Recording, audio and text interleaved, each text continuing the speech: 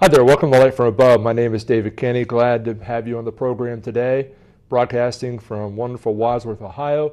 Glad you can tune in. We're studying in a series of lessons different aspects of being a New Testament Christian. And I'm basing these lessons on a lectureship that I attended at the Memphis School of Preaching. And in this picture here is me with B.J. Clark. Now, B.J. Clark, he's been on our program. I interviewed him. And you can go to my YouTube channel by searching David Kenney, Light from Above, and you can find it and watch it. If you missed it, you really should listen to him. He's really good. But here in this picture, he's just been appointed the new director of the Memphis School of Preaching. And he also gave a lecture, and this particular lesson is based on his lecture. And it's the New Testament Christian knows how to study the Bible. And in that lectureship book, he makes this statement. He says, the state of mind or attitude with which one approaches the Scriptures has everything to do with whether one cuts them straight. One's attitude toward the Word of God may be good or bad, but right attitudes toward the Bible are a prerequisite to understanding its teaching. And that's so true. Our attitude, people say, attitude is everything. Well, it's not everything, but it's definitely something. You definitely have to have the right attitude about things. And that is a part of effective Bible study as well. Now, let's look at 2 Timothy 2, verse 15, before we look at the major points we're going to make. Paul wrote, "Be diligent to present yourself approved to God, a worker who does not need to be ashamed, rightly dividing the word of truth." Now, some people prefer the King James. The King James says, "Study to show thyself approved unto God, a workman that needeth not to be ashamed, rightly dividing the word of truth." And I love the King James, no problem with that at all. It uses the word study. Well, you can't really rightly divide the word of God unless you study it. I mean, that's these people that, they just go out and just pontificate all kinds of things. And if you know your Bible, it doesn't take a person very long to say, that's not in the Bible.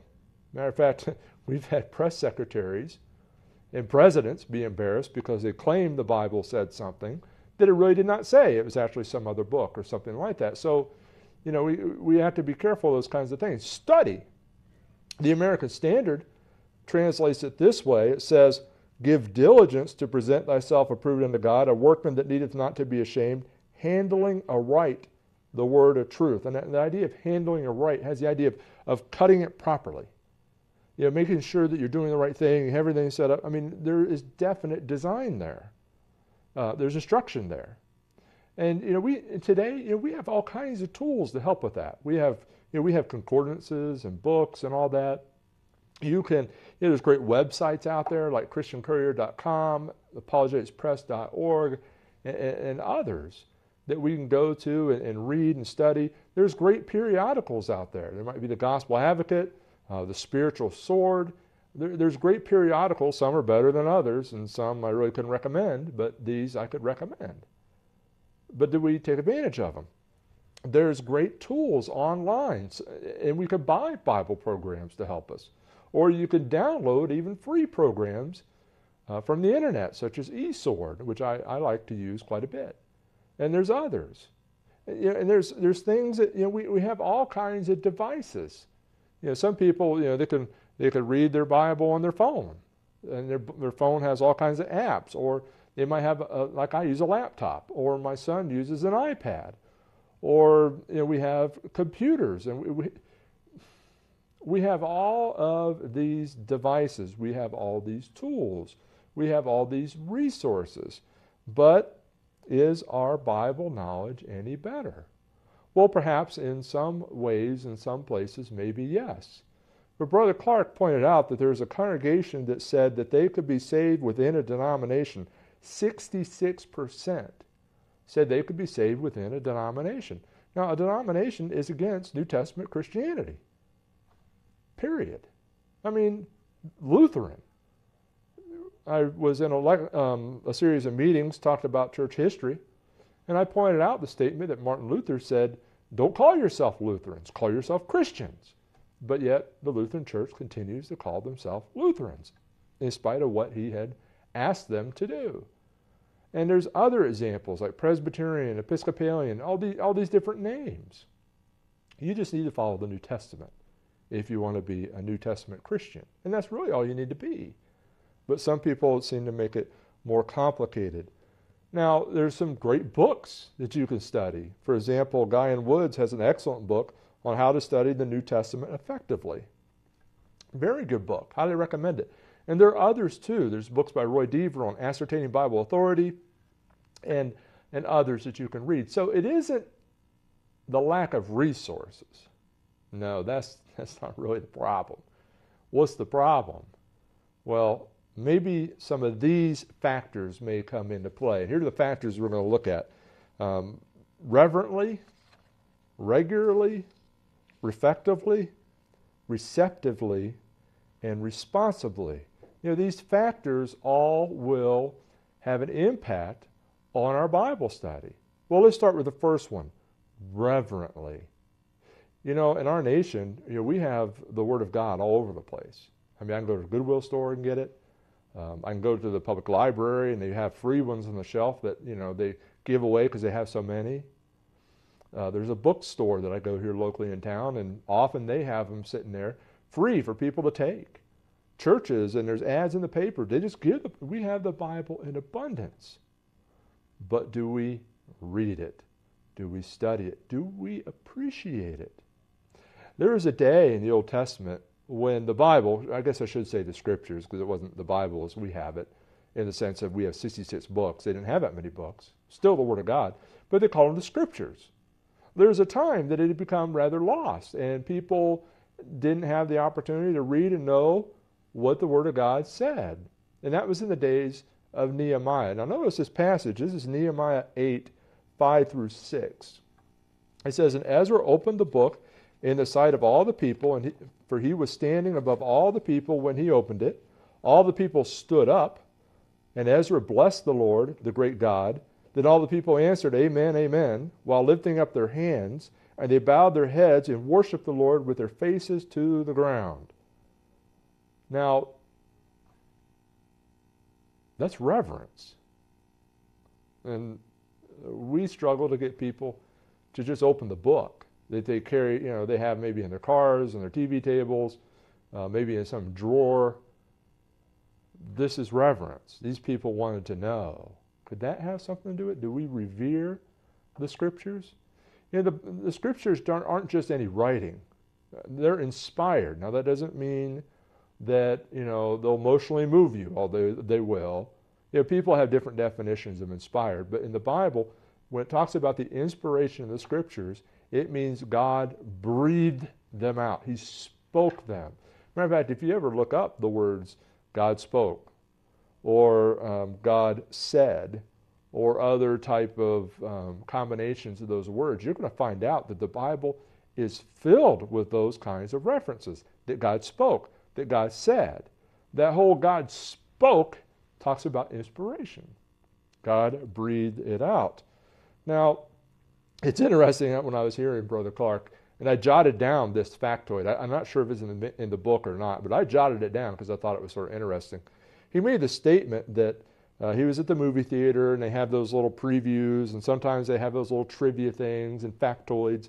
And he said he noticed this factoid. It said the average running time of movies is 30 minutes longer than they were 50 years ago. And he commented on, our sermons are 30 minutes shorter than they were 50 years ago. I wonder if that has a factor to do with anything on this, on our Bible knowledge. Movies, 30 minutes longer.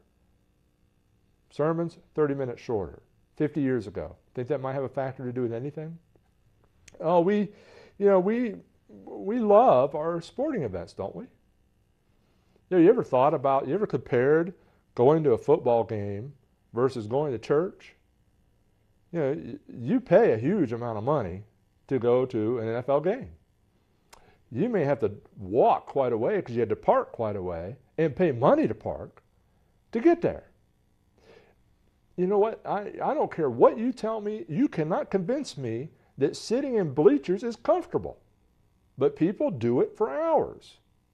Matter of fact, some person told me that, I looked it up, they said 3 hours of TV time for a football game. And if they go over, if it goes into overtime, People, they just flood out of the stadium. I can't believe that you're playing past the time. No, they don't do that. They don't do those kinds of things. The weather, it's snowing, or it's raining, or it's sun and it's hot. Do these factors fall into it? Do you think there's any parallelism in there about our attitude towards the Bible and worshiping God?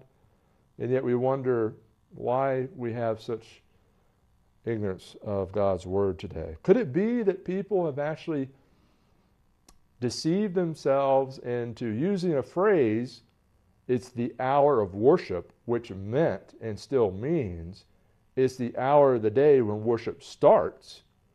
People have turned that all around now. Now they think that the worship service has to be 60 minutes long. It's an hour. It's the hour of worship. And the rest of the day is up to us. That's the way people treat it. But the Scriptures call the first day of the week the Lord's day, not the Lord's hour.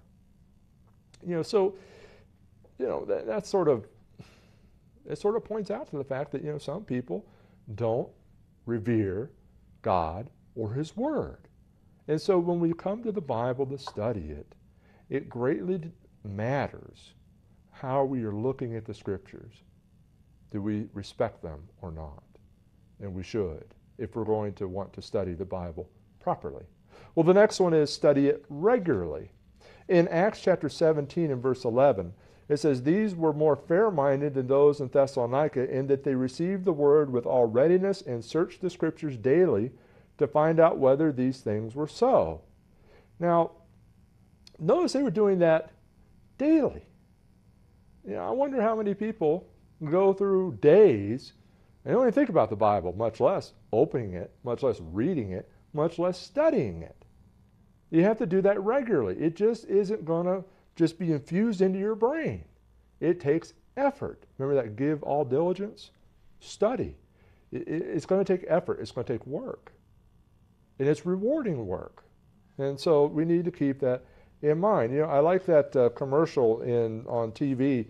It talks about, the seat belts. They want you to, wear your seat belt. And they ask the question, what's holding you back? Meaning if you don't have a seat belt on and you get hit, you're going out the window or something like that.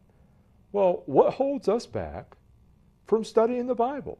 What's stopping us? Is it lack of resources? No. Lack of methodologies? No. Is it us?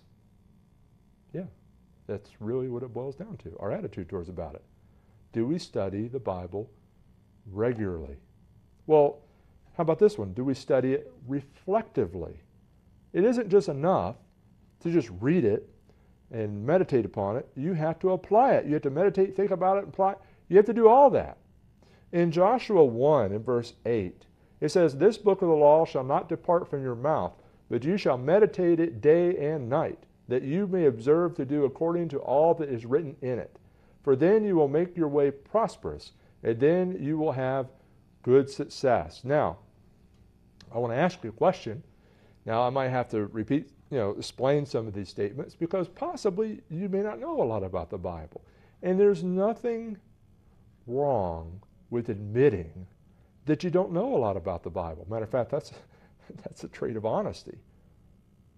And anybody that comes to our services and they say that and they want to learn more, we try to help them.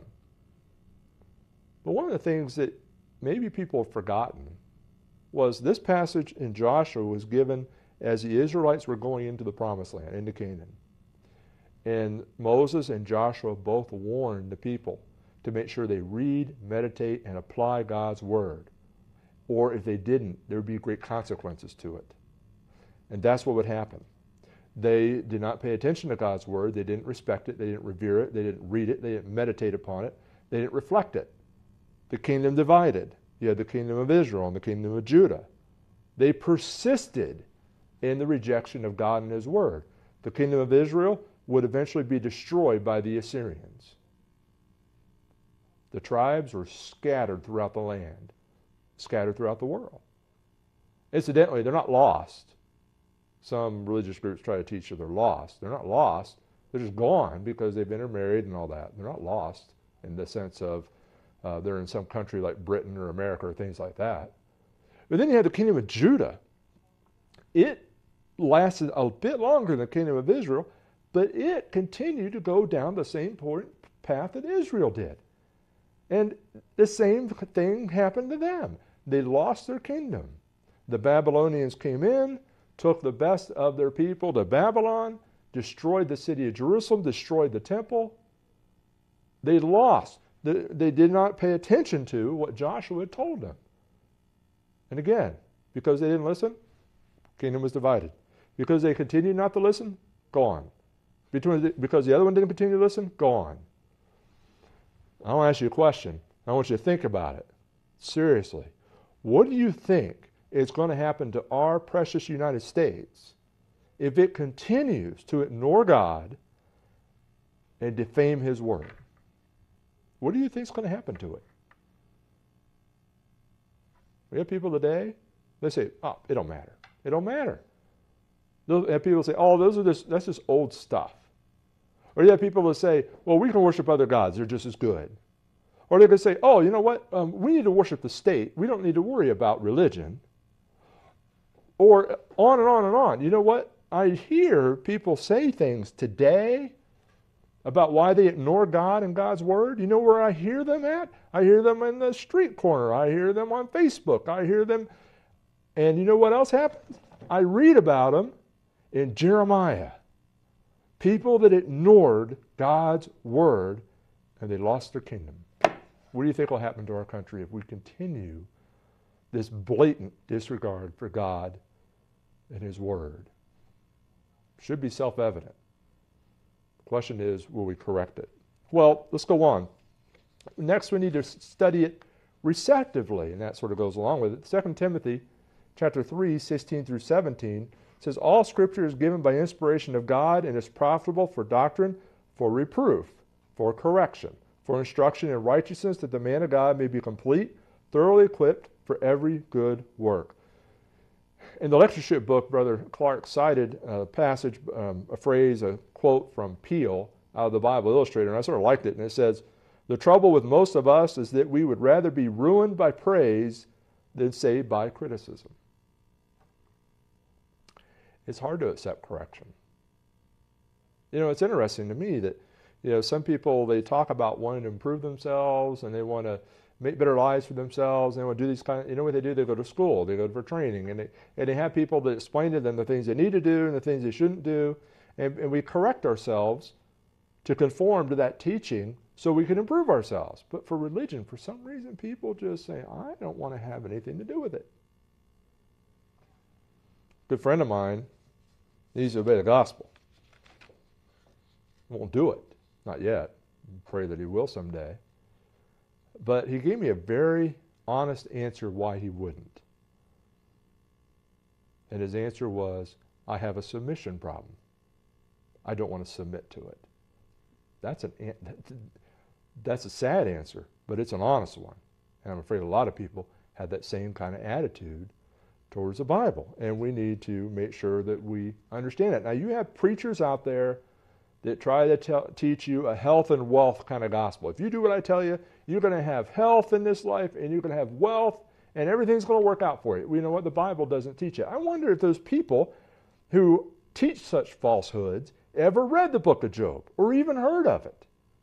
The guy had calamity all over the place. But you have people on TV, I see them. Well, if you just listen to me, or you send me a little bit of money, or such and such, you will have health and wealth. But the Bible doesn't promise such.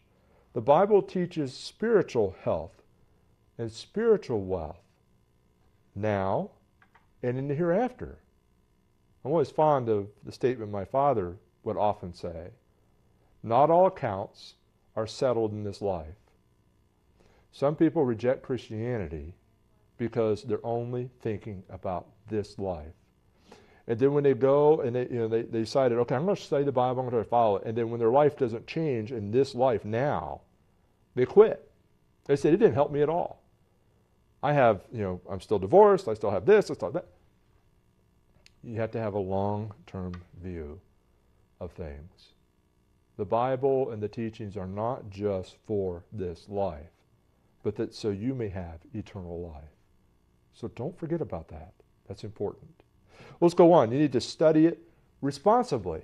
In 2 Peter chapter 3, 15 through 17, it says, "And consider that the long-suffering of our Lord is salvation, as our beloved brother Paul, according to the wisdom given to him, has written to you, as also in all his epistles, speaking in them of these things, in which are some things hard to understand, which untaught and unstable people twist to their own destruction, as they do also the rest of the Scriptures."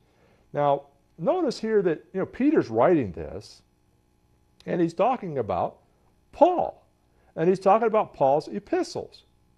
I find that rather interesting. Some people they don't really like what Paul wrote. Matter of fact, there's some radical feminists that I've heard him say it. And I'll be kind, the way the language some of them use is atrocious, but they basically just say, I don't care what Paul says, but yet they claim to be Christian. See, Peter puts Paul's writings in that statement there with the rest of the Scriptures. It's Scripture. The homosexuals and the same-sex marriage group, they're doing everything they can to get people to ignore what Paul wrote. But Paul's very specific on these matters. May not be popular, but he's very specific. We have to study all the Bible, and we have to study it responsibly. Otherwise, we may be like these people who are untaught, or maybe they're unstable. And they do that, maybe they're untaught, they don't know what they're talking about. They haven't studied the Bible, so they come up with things that aren't in the Bible. When I think of that, I think of premillennialism. Premillennialism is a false doctrine that claims so much Bible, but yet it contradicts the Bible over and over again. And then you have people that are unstable. They may come up with, all kinds of things that are like, well, wait a minute, this does not accordance to the Bible.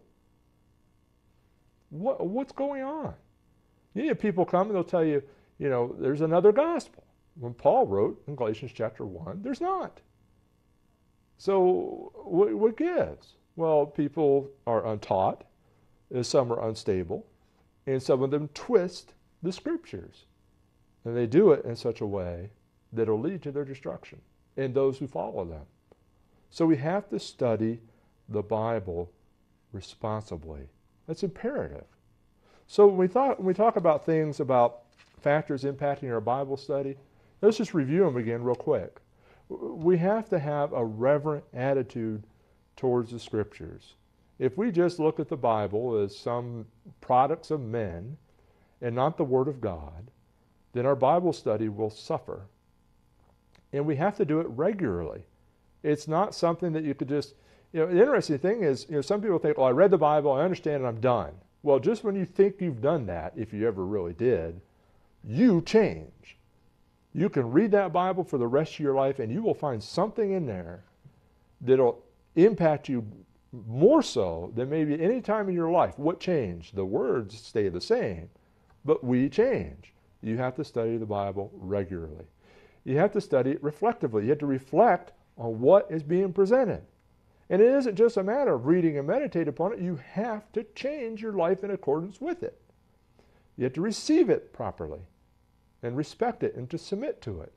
And then when you study, you have to do it responsibly. Now, maybe you think, okay, well, you know what? Okay, fine. But, I still struggle. I like to learn more about the Bible, but what do I do? Well, I tell you, here in Wadsworth, Ohio, we have Bible class at 9:30 every Sunday morning. We have it Wednesday night at 7 o'clock p.m. We have Bible correspondence courses that we will send you, and you could take, and you could fill them out and send them back to us, and we'll grade them, and you learn and talk. It is not a lack of resources. It is not a lack of methodologies. It is not a lack of people willing to help you. The question is, do you want to? We hope that you do. Thanks for watching our program. Before we close our program today, we'd like to take a moment and review this roadmap to heaven with you, since the matter is so serious. There are many incorrect set of directions out there, and sadly, so many people are following them. For example, some people have been given wrong turns. They believe things such as faith only, works only, or grace only. Or some attempt to change the order of the turns, being baptized before they even believe. Some people fail to realize what point they are on the map. don't even open their Bibles yet, and they think they're saved already. As a person travels in a car or takes a hike, it has to follow the proper directions, so we must follow the proper directions to heaven. Let's take a look at the directions on our roadmap to heaven here. You have to look at these passages in your Bible for yourself. We'll just list the steps, the turns on the way. First is to believe or to have faith. And then number 2, to repent, to turn away from sin. Number 3 is to confess that Jesus is the Son of God. Number 4 is immersion, or to be baptized, which is a burial in water to have your sins washed away. And then you're added to the church by the Lord, not by a group of people, or not by giving some kind of testimonial experience or things like that. And then once you're added, you need to serve and worship the Lord faithfully all the days of your life. And the key word's faithfully. You don't waver. And that's very important. We need to keep in mind, too, that in Noah's day there was a big flood, and only people in the ark were saved from the flood. The same is true today. There is no salvation outside the Lord's church. Where are you on the roadmap to heaven? Thanks for watching our program. Please let us know if we can assist you with further information for your journey. In this world we have our troubles, say